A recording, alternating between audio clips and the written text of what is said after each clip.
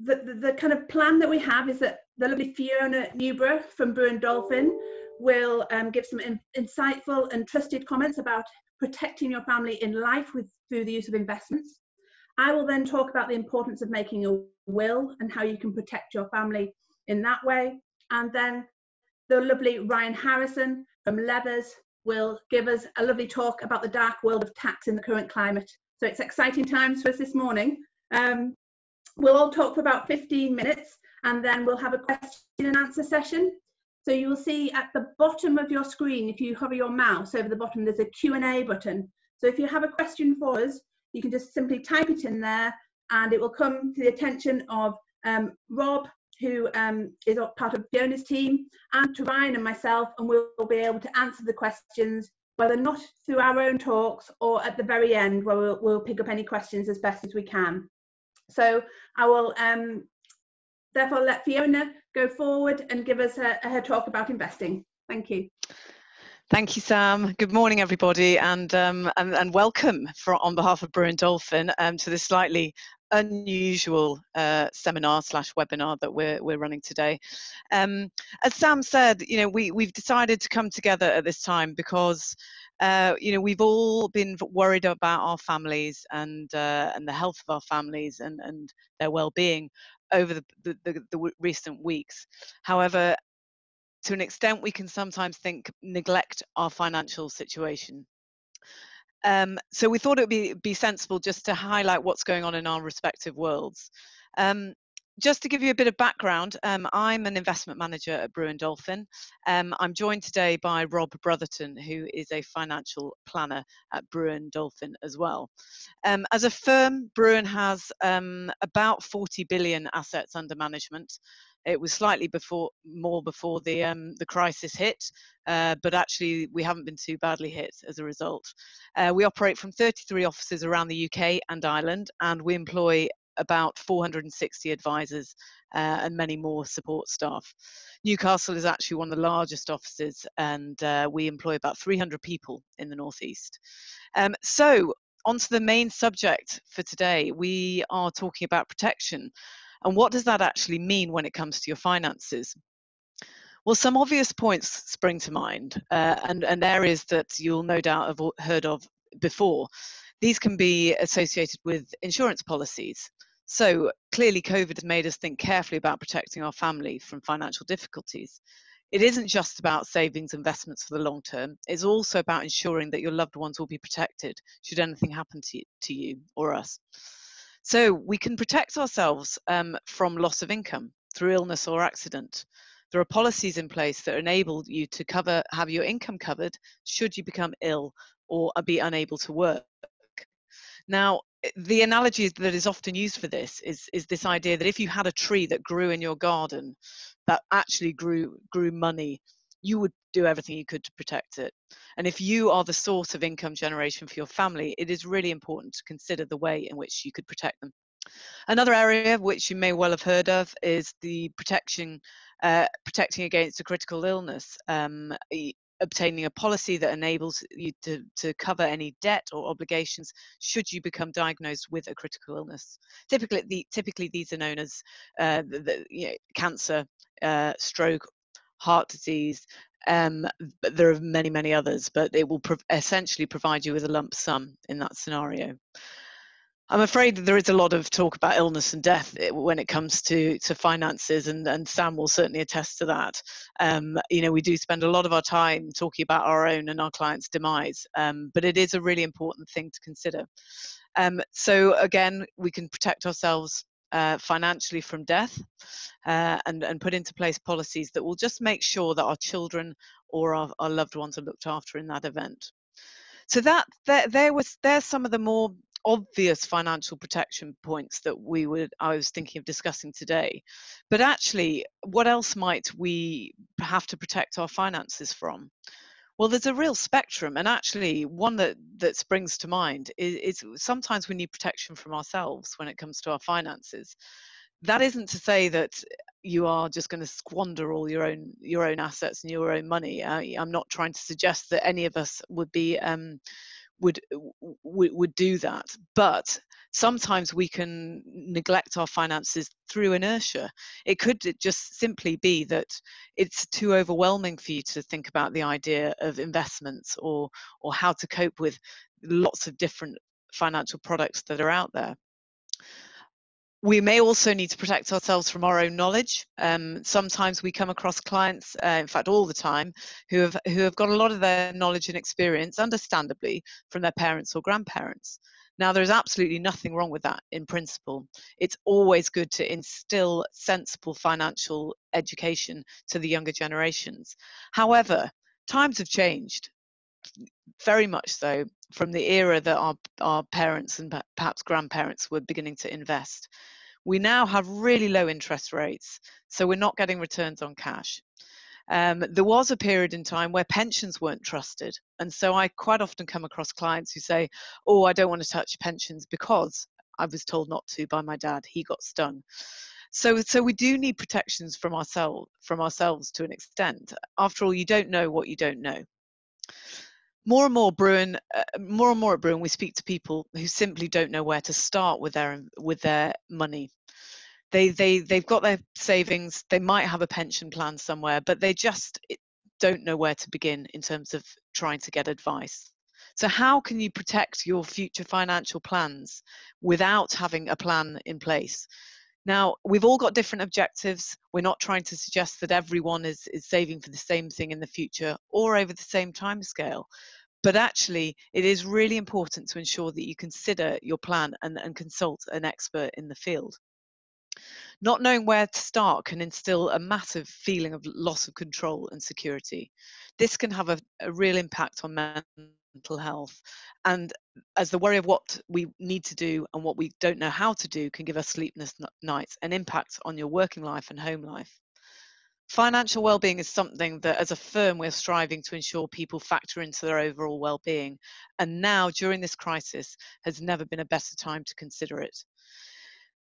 Financial well-being could mean a multitude of different things to different people. Not all of our worries will be related to, will I have enough? Will my family have enough?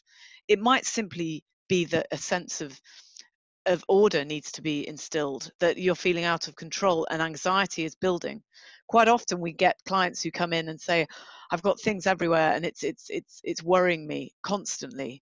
And actually, anecdotally, Rob and I had a meeting with a prospective client just last week who had retired recently. She was pretty organized, but she had ISAs all over the place. She didn't know what was in them. She didn't know really who owned them anymore because they'd been transferred from different company to different company over the years. And whilst we obviously talked about objectives and risk and planning for the future, one of her main relief moments was when we said, we'll contact your providers for you and we'll find your ISAs and don't worry. And her response was, that's the best conversation I've had in a long time, which I'm not sure she was referencing our scintillating conversation. I think it was just that build-up of anxiety that she hadn't even appreciated was there. So that's what I mean about protecting yourself from yourself to an extent. I think we can all become really bogged down in the worry about tracking down old pensions, tracking down old ISAs, finding out whether you've got any insurance, finding out whether you've got income protection. Quite often it's a case of just putting things in order. So when it comes to financial well-being, a lot of studies have been done that indicate that over 41% of people are concerned that the money they have now won't last. And actually, according to a study by the CIPD, 1 in 4 of us report that money worries have affected our ability to do our job properly. We don't leave our money worries behind us when we open up our laptops or start working for the day. And equally, 19% of us have lost sleep worrying about our finances. A change in our society has been a huge cause of concern for many when it comes to our money. Rising costs of education and housing, pension reforms, and the fact that we're all living longer can have kind of created a perfect storm and mean that financial pressures facing people at work today are only likely to intensify. So how can we start to talk about protecting our financial futures? Well, we put a plan in place, but be prepared to deviate from it. We need to make sure that our plans are able to absorb a financial shock, whether that's something like the roof falling in and you're having to very quickly find funds to replace it, whether it's an illness in the family. It is always good to review and re-review your plans. Many have often associated the world of wealth management as being inaccessible, using too much jargon, and being somewhat intimidating. As a business, we recognise that massively that financial advice should be available to all, and we've worked really hard to develop services that actually do help the masses. To be honest, we were so often associated with being for the high net worth, and we now have services that are available for investment from £1,000, and it's really because we feel very strongly that the ethos of saving has to start early. And if you wait until you've already amassed a certain amount of money before you start investing, then you've already missed out on opportunities to protect against inflation. So I've digressed slightly, but the protection piece is woven into everything that we do for our clients. We have to protect against this low inflation and interest rates, inflation and low interest rates. So just anecdotally, a notional £100 deposit into a savings account in 2009 would have had a real value of only £84 by 2019. Over 10 years. So that's a 16% fall, and that's purely down to inflation. So obviously, if you scale up that amount that you're keeping in a bank account for the future, then the real returns that you're getting are negative. With a cash ISA with an interest rate linked to it, that amount might have arisen to £114. Or 14% rise. But if you had invested in a UK equity stocks and shares ISA, which is linked just to a tracker on the FTSE 250 in 2009, it would have grown to £314 from 100, assuming interest rates and interest and dividends were reinvested to benefit from the compounding, and taking into account any fees for investments. So that's an increase of 214%. Now, obviously, we can't suggest ever that the past performance is a guide to the future, but over the long term, equities have been proven to outperform. Even if, and actually to relate the inflation piece to something more real to us, a smartphone back in 2008 would have set you back about £300 brand new. Now that is now costing about the equivalent of £999 in 2019 or now. Now that's an inflation rate of 234%. So if you're relying on your savings in cash to pay for things in the future, it's just not feasible. It's not going to add up. So we need to protect ourselves from low interest rates and inflation. But that is not to say that we shouldn't hold cash. Again, back to that protection piece, we always recommend you protect your short and medium term needs by keeping cash for emergencies available. Rob and I would always recommend that on the whole you keep 6 months worth of your essential expenditure in liquid assets, but just don't expect a return from them. That way you're protecting yourself from short-term volatility in the markets. And actually over the years, we've really tried to drill this into our clients with all our ongoing conversations about, have you got any upcoming commitments that you might need to cover? Have you got enough cash to cover them? Let's look at whether we should look at raising cash now, because no one wants to be a forced seller in the markets that we saw in March of this year. I'm really pleased to see that we have seen some recovery since then, but it was a pretty tricky time to be an investor. And actually, back to that protection piece, many feel that they can go it alone when it comes to investing, and lots of people have an interest in stocks and shares, and in a rising market feel that they can pick the stocks and get a return. But actually, where the expert advice really comes into its own is in volatile markets. Because although we understand your goals and objectives, we won't be emotional about the way we respond to markets. We will always make sure we don't make rash decisions and come out of stocks when they're at their lowest point.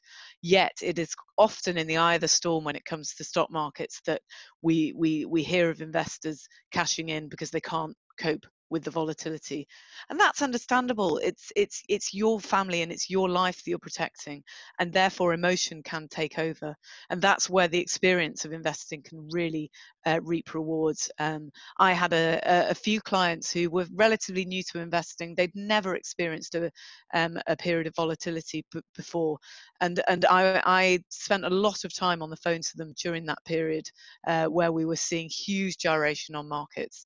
Now, I'm old enough to have lived through the dot-com bubble bursting, the financial crisis, and I know how it feels to be working in that environment. And actually, the communication with clients in between times is just as important as it is at those moments, because it is about instilling that idea of trust and the knowledge that you have committed to a portfolio where you understand the risk and you understand your long-term goals. And actually, we spent an awful lot of time just going back to our clients and reminding them, if you don't need the money now, you keep it invested. It's for the long term. And remember, you know, we talked about the level of risk you're taking. Everybody has different tolerances for risk, and we are very acutely aware of that at Brewin Dolphin, and we have a spectrum of different categories that we invest for people, because we know that there will be some people who become overly anxious when markets fall for very good reasons, and they just can't tolerate the falls associated with a pure equity portfolio.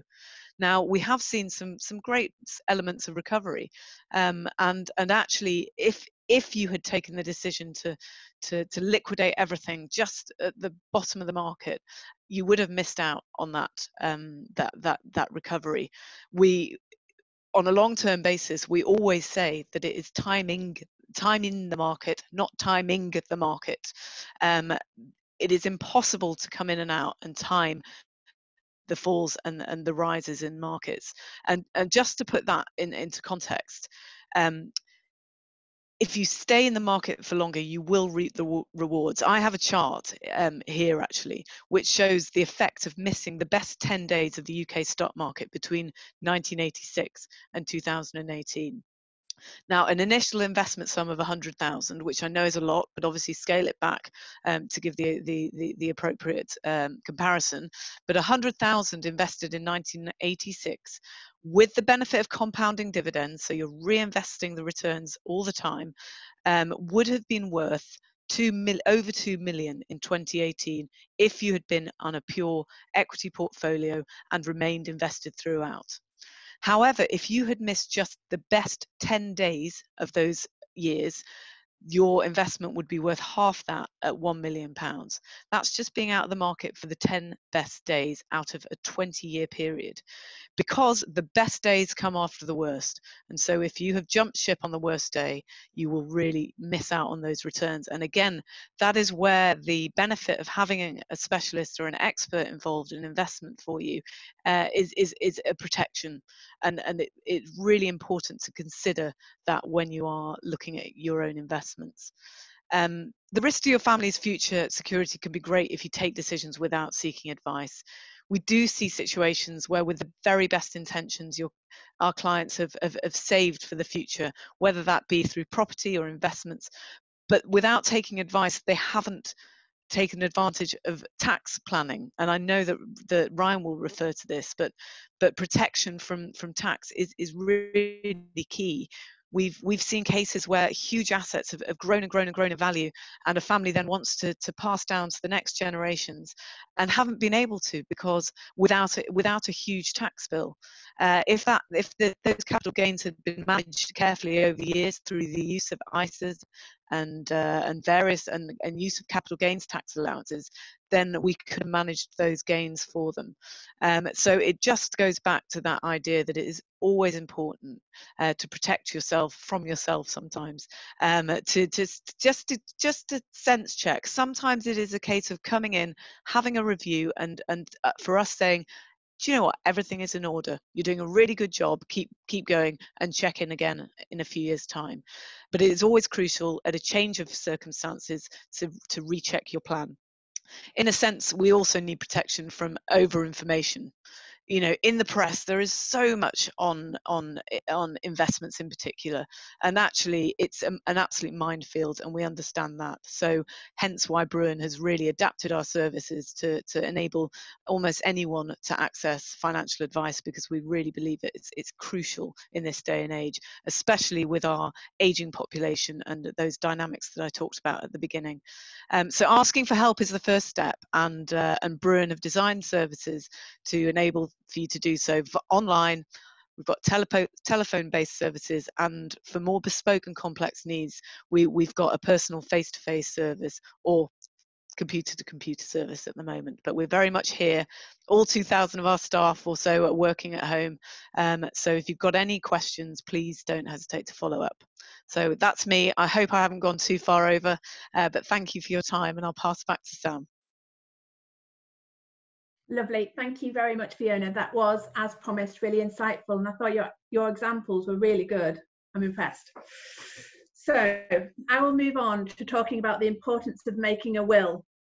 And I think really to set out that the main importance is to look at what will happen if we don't have a will. And that's when the intestacy rules apply. They're set by statute, and they will dictate who inherits your estate if you haven't made a will. If you've made a will but it's been invalid and you hadn't made a prior one, and if you've made a will but it hadn't been drafted properly so that it didn't cover all circumstances, so some of your estate could fall into intestacy, which is called a partial intestacy. Now, who inherits really depends on your own personal circumstances, because it depends whether you're married, whether you have children, and who in your family is still alive. But I will give you a couple of examples. So if you are married and you have children, then the first £270,000 of your estate will go to your spouse. Everything else on top will be divided into two halves. Your spouse receives one of these halves and your children receive the other equally. Now, if they are younger, if they're minor children, this does have problems because they receive your estate at 18, which I think, well, most people will agree that 18 is very young to receive any sort of capital sum, and it's a young age of financial maturity where people aren't really at the stage where they can make considered and appropriate decisions perhaps about their finances. But under the intestacy rules, we have no say as to what age our children inherit. The other issue that we have with the intestacy rules is that you can't appoint a guardian. So if you do have minor children, you don't have a say as to who will look after them, who will provide that pastoral care. And also you can't choose who your trustees are. It really depends on statute as to who benefits and who therefore acts as your trustees, because they're linked. But the other main problem, I think, with the intestacy rules is inheritance tax.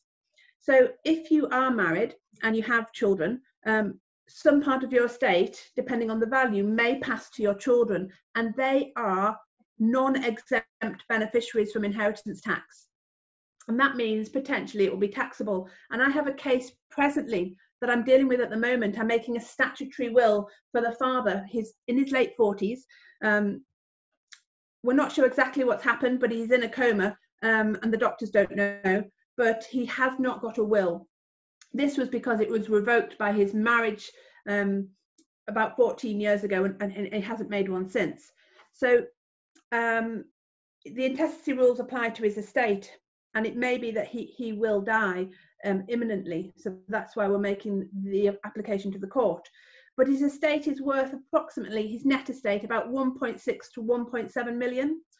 So his wife will receive the first 270,000. Everything else will be divided into two, which means his children will be receiving approximately 600 to 700,000 pounds. Now, he does have a nil rate band which sets off against the assets that his children will receive. So we can deduct 325,000 pounds. We may also deduct a residential nil rate band of 175,000 pounds. But this will mean his children would inherit at 18 part of the family home. But for tax purposes, it may be the best position. So potentially £500,000 could pass tax-free. But the balancing £200,000 will be taxed at 40%. So on his death, they will need to find £70,000 to pay to the revenue, which is not ideal. But it's also not ideal that his children receive assets at 18 years old, where they've got their whole life ahead of them to make mistakes like we all do. So they receive part of the family home when they're 18, but what happens if they then get married and divorced? Or what happens if they're entrepreneurial and they make I can't speak, something doesn't go well and they become bankrupt? Well, the family home there, in both of those circumstances, is in the financial assessment. So it may mean that their security of residence for the family is upset and they have to sell. So making a will can get over all of these problems, all of these pitfalls. And I think, you know, it's something that people find difficult to get their heads around, but it's something that should be done. And many people may decide, well, they will do it at home because they can do it at home. You can get a pack from Smith's. But my advice is not to do that, because you miss out on the advice that we can give you. I think Fiona said something that I thought was really relevant, is that you don't know what you don't know. So when you come to a solicitor, not only do we understand the inheritance tax rules and the way to prepare your will to get the most efficient tax perspective for your estate, we can also advise about trusts and about ways to protect your estate for your family, whether this be by discretionary trust or a life interest, which is known as an interest in possession trust. Those things can all be built into your will to provide for circumstances such as if you die young and your partner remarries, or if you just want to make sure that you've got a ring fence around certain assets so that they don't are not calculated in the survivor's inheritance tax calculations to minimize tax, and to be able to claim the residential nil rate band.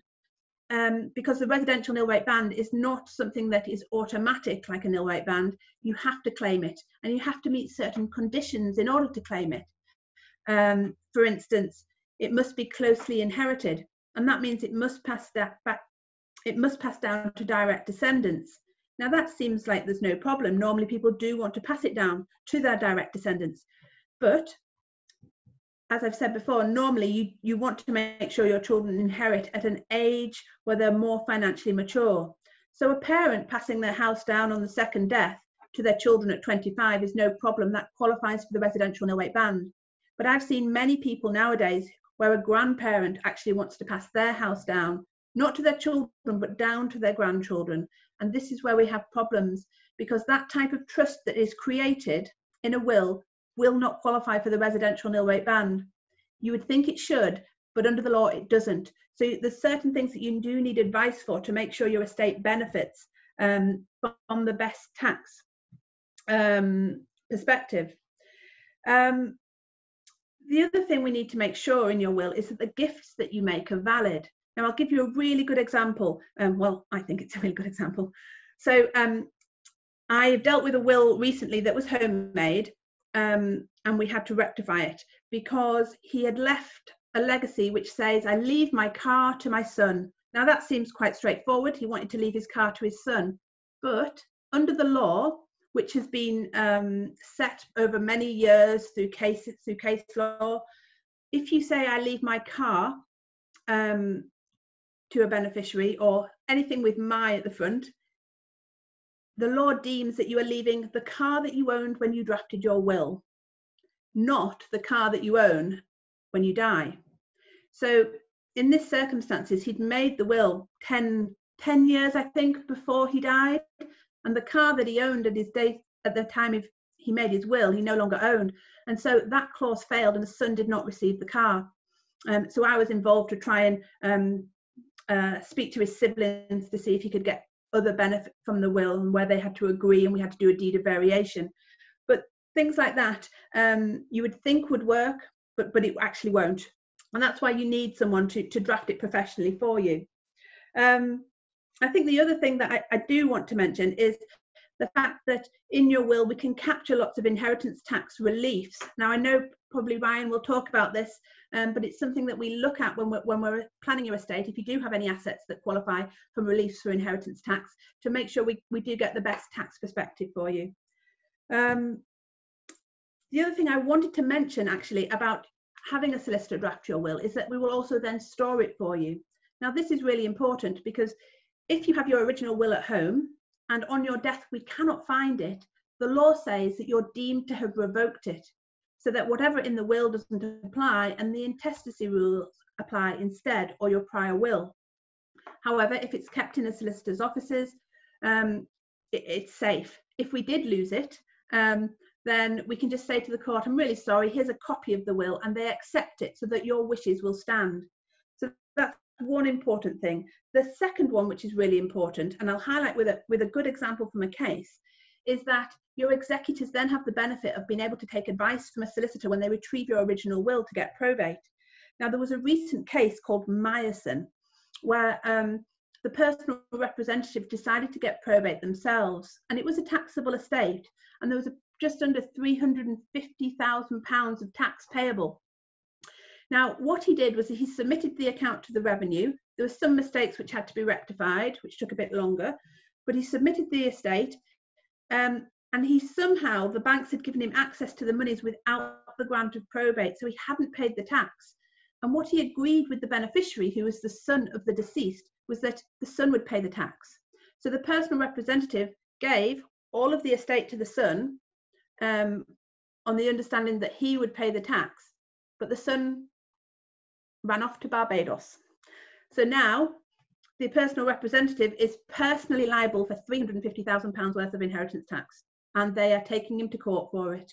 And that obviously would never happen if you had a solicitor, because they would make sure the tax was paid, but also they have their insurance if they do make a mistake, which hopefully they won't. So let's move on now to executing your will during lockdown. So we can still make wills. All of us at EMG are working from home, although as you know, I'm in the office today briefly. We meet people nowadays by video chat through whichever medium that you prefer. And what I have been doing is sending engrossed wills out for people to sign at home.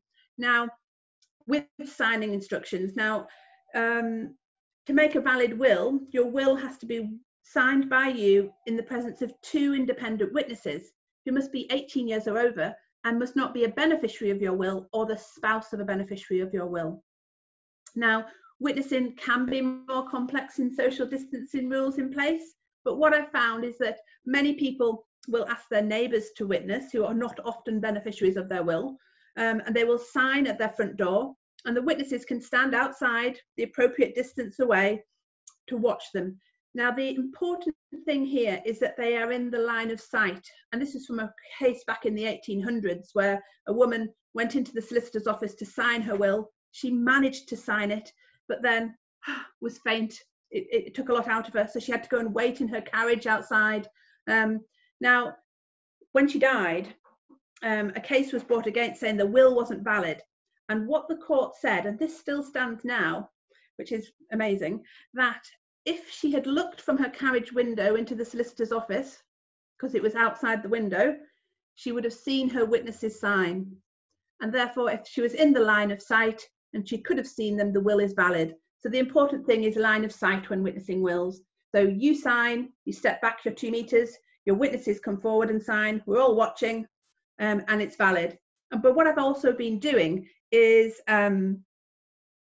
calling clients when they sign their wills through video chat, so I can not only help them through the witnessing, which some people, you know, find difficult, because when you're signing a legal document, you sometimes get a little bit nervous, but also it makes me feel like I'm meeting my duties better, because I can see who's there when things are being signed. So it helps me in a time when we're in lockdown to make sure that I don't think any undue influence is being exerted.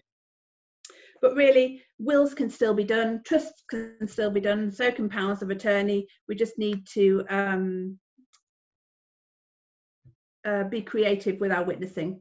I mean, I have been to people's houses and stayed outside to watch them witness in the local area. And we are willing to do that. And I think now when people do want face-to-face appointments, we've also set up our offices. So we have lovely screens, we have face masks for people, or visors if they want them, and lots and lots and lots of hand gel. So where people do want to see us in person, we're ready. So thank you very much for listening to me waffle on. I will pass on to the lovely Ryan Harrison, who will give you some excellent advice about tax. Thank you. Okay, thanks, Sam. So I'm going to echo a little bit of what's already been said today in terms of planning and being prepared in the sort of current climate, and how we can therefore protect our families and protect ourselves in terms of tax positions. I'm going to break it down into 3 areas, I think. So first bit, I'm going to do a bit of a background summary as to where we currently are, sort of the financial situation from a tax angle, and what it might look like in terms of changes in the near future. Then I'm actually going to sort of drill down into what changes we might be able to plan for, or what we might be looking at. Some of that is influenced by things that we already know about, so ongoing consultations and reports that have been released prior to COVID, and sort of the background to those can influence some of our predictions about what might change.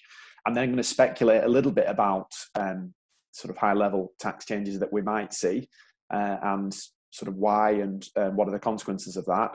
And then obviously to end things, I'm going to summarise as to what you can do to potentially navigate around the landscape that we're in and the future tax changes. All of this is going to sort of be in personal, private tax content, so context. So I'll have a look at inheritance tax, capital gains tax, and a little bit of income tax as well. I think the landscape, as I say, is so broad that I could pretty much delve into any area which we might see changes in the next few months. But you know, some of it is, my guess is as good as yours. But equally, I think there are some things that have grown in sort of momentum, and we can make some fairly solid predictions around those. So, as I said, starting things off, what's the background? Where are we currently? Well, when I wrote some notes together to speak this morning, at that stage, it looked like we might get a budget at the start of July. And then somebody informed me after the weekend, a couple of weeks ago, that I think on the Friday before the weekend, the government had sort of taken a bit of a back step and said no, there wouldn't be an emergency budget. So we're a little bit uncertain as to whether there is going to be something in the summer. I see that the sort of shadow chancellor and the Labour ministers were arguing that we need to have a clear economic package set out in some form of emergency summer budget, but it doesn't look like that's going to happen at this stage. So on that basis, we're looking at an autumn normal budget. Now, even if there is an earlier budget, it's likely to focus on economic stimuli. That's another one of the new words that we've all learned this year. And what is more likely to appear in that is not specific tax changes, but perhaps a front loading of the spend that the government have committed for the next 5 years in their if it lasts in their parliament, and perhaps sort of announcements around what other packages will be available to businesses. I'm not going to go down into too many of those sort of like packages and what's gone on in the past. I want to sort of more talk about what's likely to come and more in a wealth protection and planning context.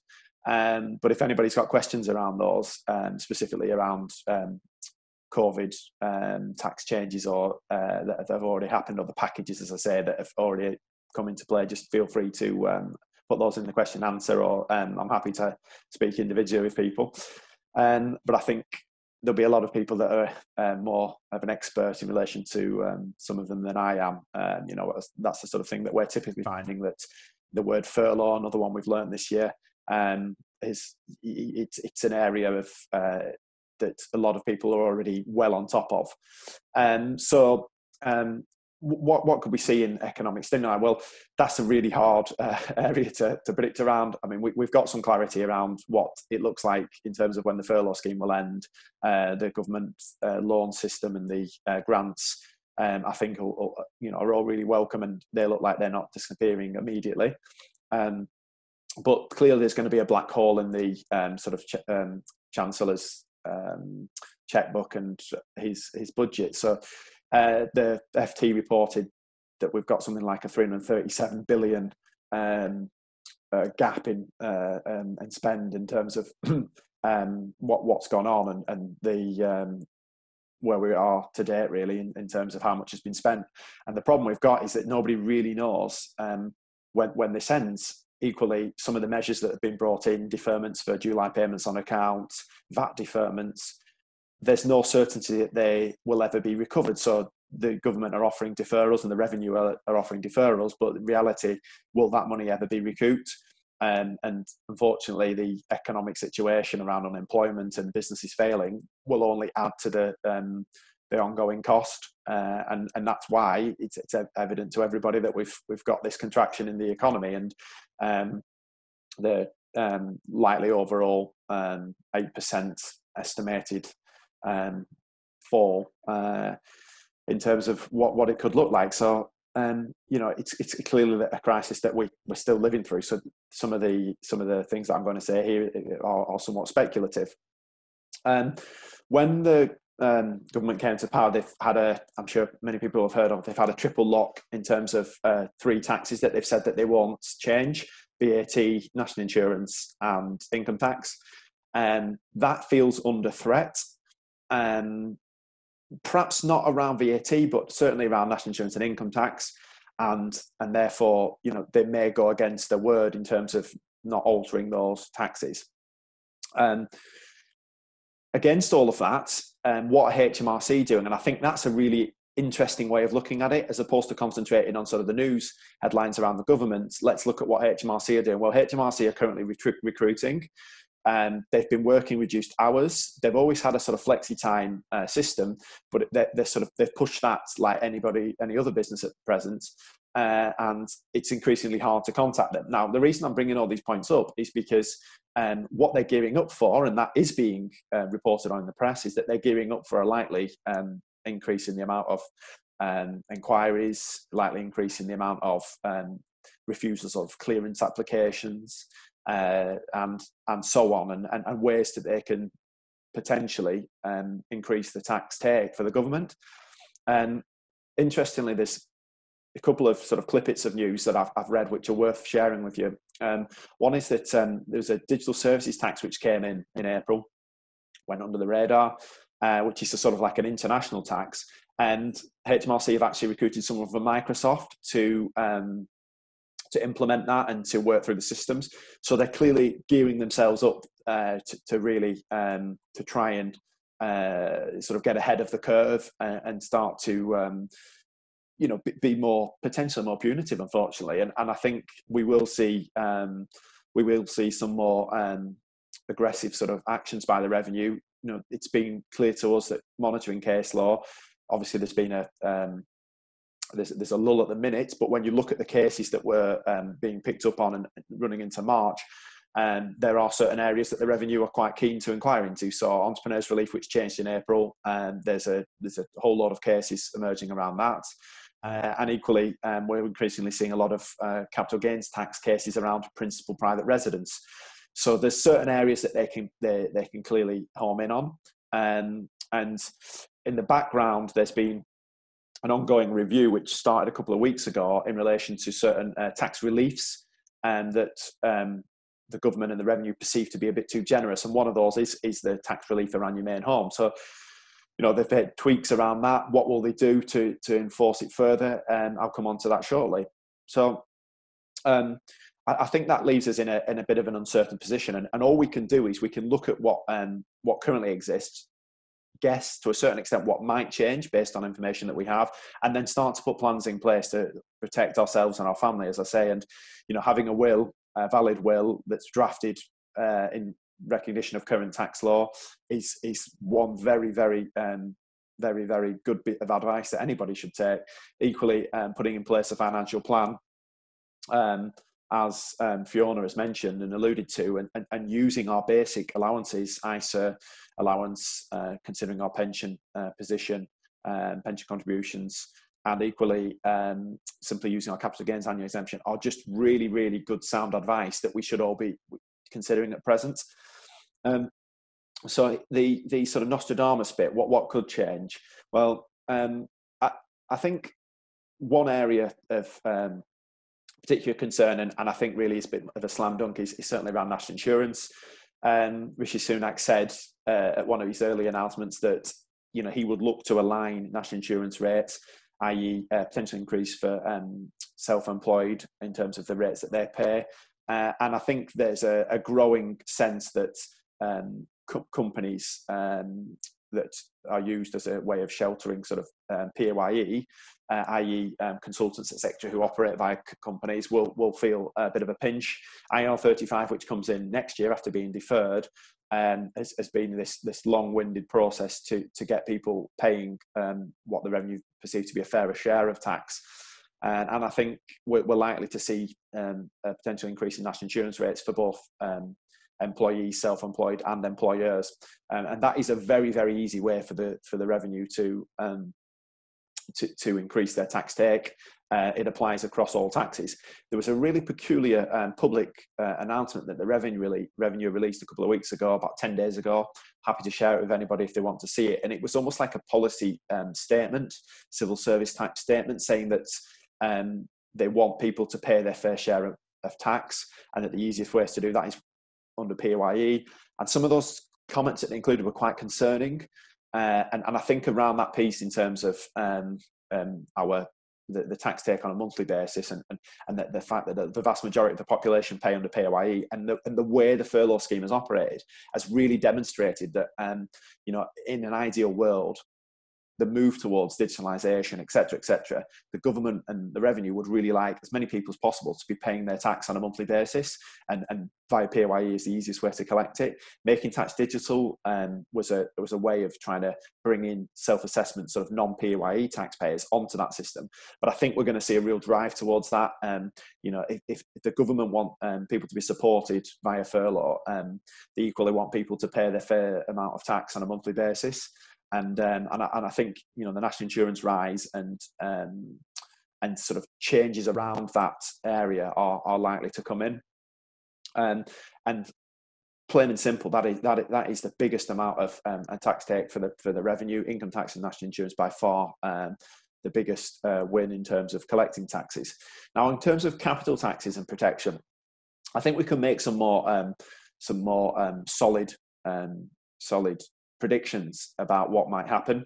Firstly, in relation to capital gains tax, we've had quite an attractive rate of 20% around for a while, 10% entrepreneurs relief, that has been in place for a period where really, I think people have started to get wise to the fact that it's not going to be there forever. And that was one of the reasons for shrinking the entrepreneurs relief allowance in the budget earlier this year. The fact that we had a budget in March just seems bizarre now.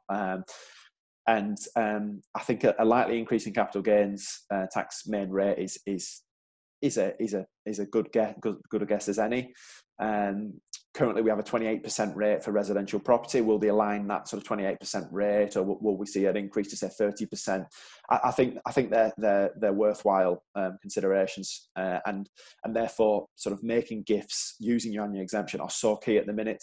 And trying to lock in the lower rate of capital gains tax is a sensible planning exercise. As I said before, alluded to principal private residence relief. That's a hugely valuable relief, costs the Exchequer a lot of money. Will they tighten that up further? We've had a reduction in the period of time between when you move out of a property and when you can sell. It's now down to 9 months. So everybody's sort of got this maximum 9-month period following moving out of the property to sell. In the current climate, that's going to be quite hard to adhere to, I assume, with the property market very unpredictable. And therefore, that creates a lot of challenges. But I think, again, there's enough rumours, there's enough evidence in case law that they're looking to tighten up around that. What will that mean? Really hard to say, but it might tie in some form of inheritance tax. So a lot of the inheritance tax predictions that I can make are broadly around the reports that we had, 2 reports in the last 18 months, which were conducted by the Office of Tax Simplification, which is a separate government body. And both of those centred around 2 things. So the first report was all about how they would digitalise inheritance tax, or how they could improve the inheritance tax reporting system, get away with sort of the old forms, and could they make things more online. And then the second report was more around specific changes to inheritance tax. And what they looked at there, and what the key message is that they're trying to tighten up around a lot of the exemptions that are available, the ones that Sam alluded to in terms of drafting your will. So we've got these very old, sort of 1986, I think, when IHT was released, type £250 small gift exemptions, £3,000 a year annual exemption, normal expenditure out of income, the ongoing monthly amount that you can sort of, or periodic amount that you can give to somebody. And a lot of those are under threat as a consequence of this review. It looks like we might get sort of like a one broad amount that everybody could give away each year, in addition to their nil rate band. Which they sort of worked out around a figure of sort of 25,000. But that in itself might restrict a lot of people who are trying to do more sizable planning, and trying to make use of the exemptions that are currently available. It again, is really good planning, really proactive advice. Sort of what was mentioned within those reports is that they're looking to tighten up around business property relief, agricultural property relief, 2 really, really valuable exemptions within the inheritance tax legislation. Sam mentioned before, you can use those within your will. You can use those within lifetime. And again, if you've got assets that fall within those categories, or you're advising people with assets within those categories, you really need to be looking at, should we be crystallising them as far as possible now, as opposed to waiting to a change which might come in the autumn when the budget's announced. In the current climate, there's absolutely nothing stopping the government sort of doing these snap changes. And whilst there's a consultation procedure that's meant to follow, unfortunately they didn't really strictly follow it in terms of what changed with entrepreneurs relief in April. That set a precedent. There's the Tax Institute, which I'm a member of, are sort of challenging the government around that, saying that you have to follow legislative guidelines around introducing new rules. But unfortunately, I think the playing field has changed, and if they want to change some of those exemptions, we could just see a snap change. The big one around inheritance tax and capital gains tax is the elephant in the room, which is a capital levy, which hopefully won't make too many people fall off their seats. But there is a concern that we might see some form of one-off wealth tax levied on everybody's estates. Now, that's something that apparently exists in a few countries. I know Norway, for example, has that. I've done some sort of background reading as to what it would look like, and we had a conference recently with Tax Council, who advise the government and the revenue, and they sort of main take-home point around this is it would be a really hard tax to implement, because it's a completely new tax. It would go against a lot of what we have in place at present, and it would be really, really unpopular. It would have some serious design faults as well, because how do you impose a tax like that when the people that would suffer it are likely to be those in and around retirement, those who have built up a large estate. Is it levied on the family home, or do you get a exemption like for inheritance tax around the family home? Is it levied on cash?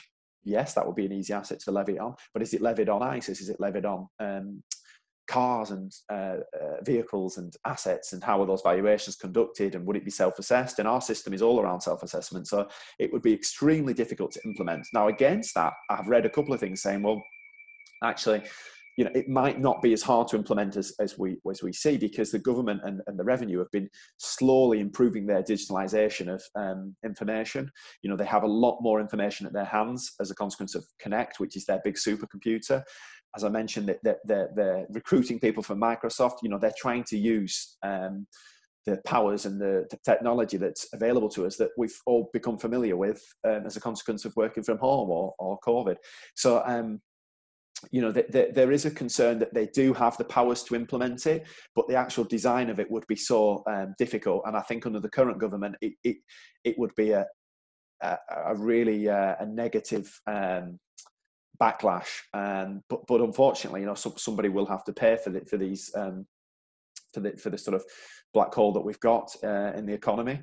And I don't foresee it personally, but it's definitely something to be aware of. So yeah, the only other couple of mentions in terms of what might change, I think, is perhaps VAT. There's been I've read a couple of articles recently, a growing momentum around, in 2008 we lowered the rate of VAT. Would that happen again to sort of generate sales and almost like as an economic change, a stimuli?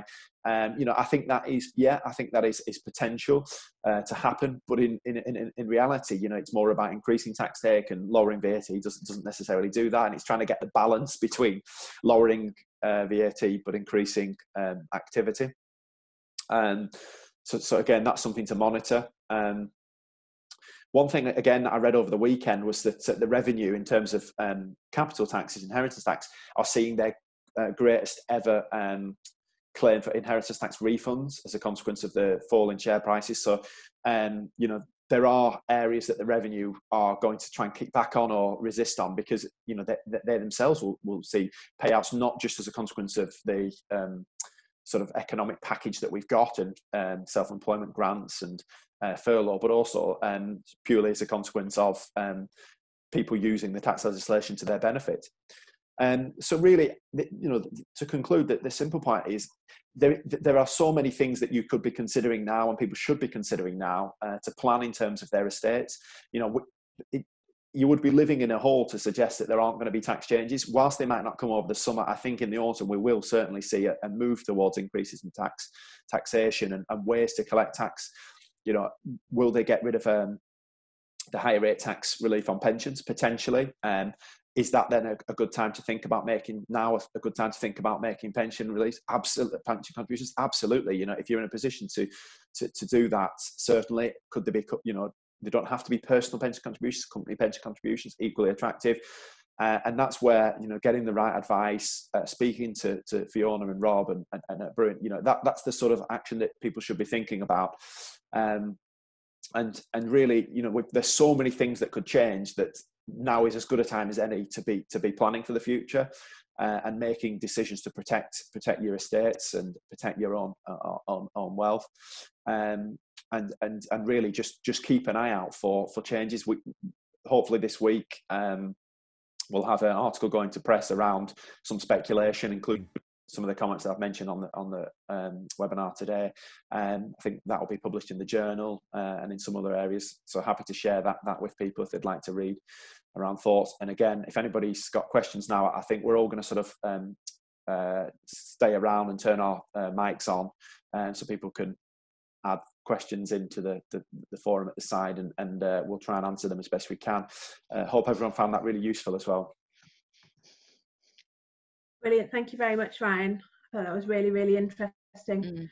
Yes, so if anyone does have any questions, like Ryan says, there's a tab at the bottom in the centre that you click on, and you add your question, press enter, and we'll do our best to answer you.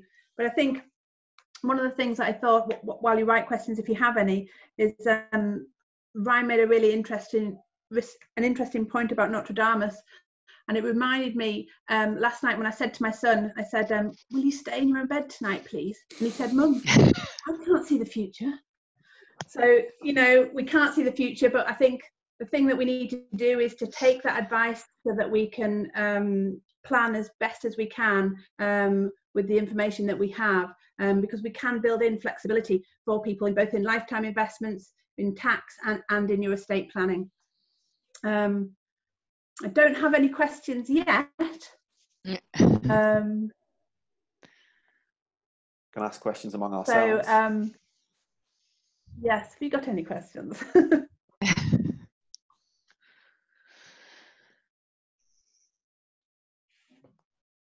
No.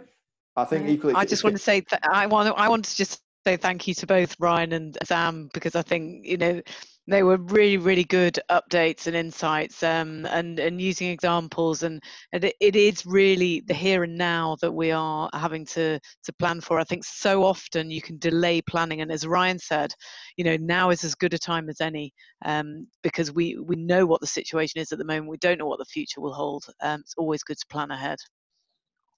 And if anybody's got, don't necessarily need to put them on this forum, but if anybody's got sort of questions that they want to ask on email or by phone, I'm happy to do it in that manner as well, and sort of try and keep people updated in terms of when we start to hear more announcements. It's just very, very hard to predict, I guess, at the minute.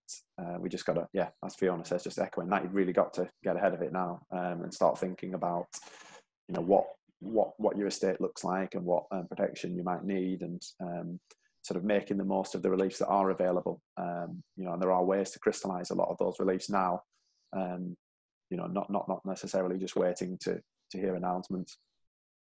I think it was quite topical, Ryan, the bit that you mentioned about the loss relief on estates for inheritance tax, because I've just had an example like that. But I think it's just worth making the point that there are obviously restrictions. The sales have to take place within a year of death, so probate has to be granted, but the executors still have to place the sales. It all has to take place within a year. So whilst the relief is available, if probate's taking slightly longer, then you can potentially lose it. But that is a relief that people probably weren't necessarily aware of while markets have been going up. Yeah, but now obviously things have slightly changed. That's nice to hear that you've had that. Well, some ways nice to see that. Sometimes you read something and you think, is that in reality happening? And I think what we're finding is that unfortunately the revenue aren't being that lenient. They'll be lenient around sort of deadlines and dates for things potentially, or accepting accepting PDF electronic signatures. But in terms of making claims and things like that, if there's any doubt about whether it being available, unfortunately at the minute they seem to be drawing the conclusion that the answer is no. And I think that's partly because there are a lot of them working from home, the inspectors.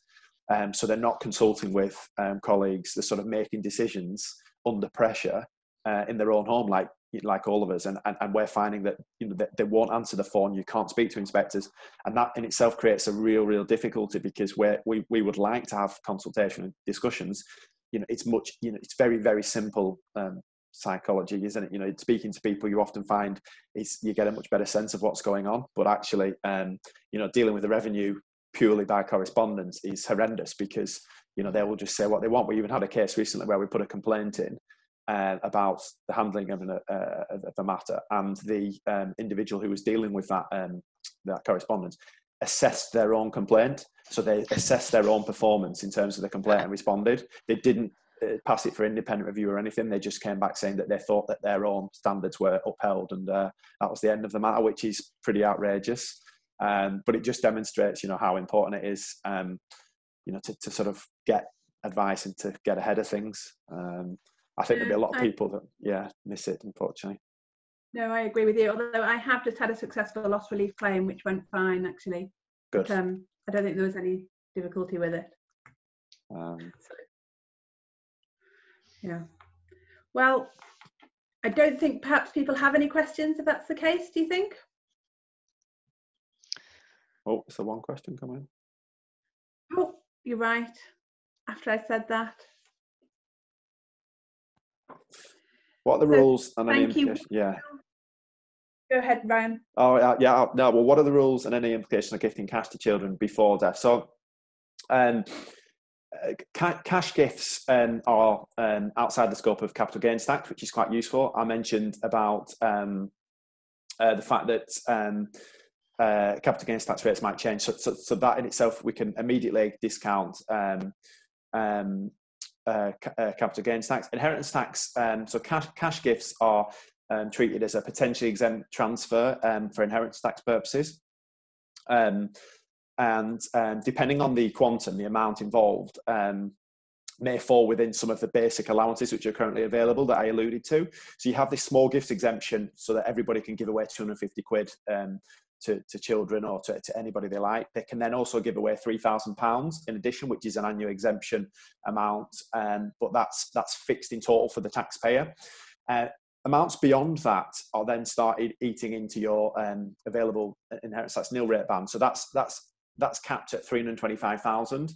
But there's no limit on how much you can give in terms of cash gifts. So you could give as much as you wanted to children. If you've survived 7 years, there'd be no inheritance tax comeback. If death occurred after making a gift within 7 years, then you would consider it at that point on death. So making a cash gift is good planning in lifetime, excellent, but also considering sort of what reliefs you might be offsetting against that is equally good planning. Sam, do you want to add a couple of points around that? I just wanted to add, for the annual exemption, yes, we can give £3,000 per person every tax year, but if you haven't given your annual exemption the year before, you can also give that in 1 year. So you could give £6,000 away in 1 year. And also, if we are making large cash gifts, if they're under the nil rate band and you die within the 7 years, it will utilise the appropriate part of your nil rate band. So if you give £200,000, it will utilise £200,000 of your nil rate band, so that you only have £125,000 to set off against the rest of your estate. But if you give over the nil rate band, so say if you gave £350,000 away and you died within the 7 years, you've utilised all of your nil rate band, and the £25,000 over and above your nil rate band will be charged to tax at 40%, and your child will be responsible for paying that tax. Now, if you die very shortly after the gift, it's 40%, but it does taper down the longer you survive the gift. I think that's all I wanted to say. Yeah, I think that's a good point to make, that it is the recipient of the gift that would then be liable for the inheritance tax, not necessarily the estate. Now, the recipient may be a beneficiary of the estate, but it's just worth noting that on a potentially exempt transfer like that, should the person making the gift die within 7 years, then the person receiving the gift would be liable for the inheritance tax. So that's one of the areas that at Brewin Dolphin we do look at, where people have made large gifts, and possibly putting some sort of protection in place to cover that potential inheritance tax liability. Yeah, I think that's really good protection, because I have seen it where a large gift was made, the children didn't have the cash to pay the tax, and so the surviving spouse wanted to pay it from their monies, but that was also a gift, because yes, they're paying the tax, but it's the children's responsibility. So that payment of tax is a gift for them by inheritance tax purposes, and if they didn't survive that gift by 7 years, then it's going to be taxed double. So it's a good idea to have that protection in place if you are making large capital gifts to children in life. And then the only other thing to add, am I right in thinking that there's equally the excess gift of excess income? So on top of the £3,000 and the £250, on the understanding that you're giving it regularly and it is excess income, so it's not infringing on your standard of living, you are able to gift excess cash. That's right, Ryan? Yes. That's the point I was going to add, Fiona. Yeah, so yeah, that would be the sensible planning. So if you were making a cash gift and you could potentially demonstrate you had excess income, that's how you play it out. You try and do it as a sort of periodic gift. It could be monthly, could even be annually. You've just got to be able to support it with the income, and you've got to be mindful of the fact, I think I mentioned it, is that that might be removed, that exemption. So you'd want to try and do it now, start it now, because the first gift can actually qualify. So that would take it completely out of the scope of tax. You'd get rid of any cash, any capital gains, so say, is not an issue, and then you'd also get rid of the inheritance tax issue. The only other thing to note, we're sort of covering every single base, is if that cash is used for the benefit of the, the cash has to be, a gift. To be a valid gift has to be cut and dry a gift. There's no, this sort of has to be made. Yeah. And one minor point again, if we've said this 3,000 exemption, if it's a joint gift, say husband and wife making the gift, then obviously they can both claim that exemption. And if they've not used it the year before, they both have the 6,000. So you could potentially offset 12,000 against the large gift to start with. So again, just there's ways and means of just doing simple planning to make use of these reliefs. Yeah, can I say one more thing about gifts out of excess income? Just to say that it's really important to establish a pattern of giving and give evidence that this is what you're intending to doing, even if it's just an email to me or your solicitor or to Ryan or Fiona, setting out that this is your intention, because we have to prepare a case for the revenue to accept that they're gifts out of income. And they are very hard on cases because they don't want them all to go through. They want to be able to charge tax. So having that evidence that it's your intention to do so is really important as well. Definitely, good record keeping is essential. Brilliant, thank you very much. Okay, well, I think that was the only question. Is that right? Has one appeared again? No, that is the only question. So thank you ever so much, Ryan and Fiona and Rob, for all of your insight, and for joining us on the seminar. I think it's been really interesting, and I hope everyone has enjoyed it.